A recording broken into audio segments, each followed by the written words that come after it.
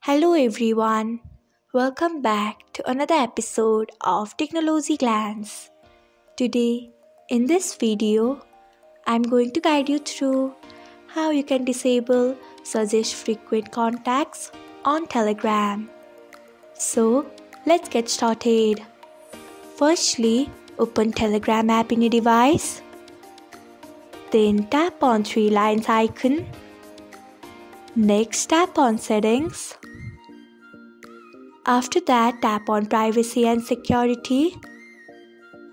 Next, scroll until you find suggest frequent contacts. Then turn off it by tapping on it.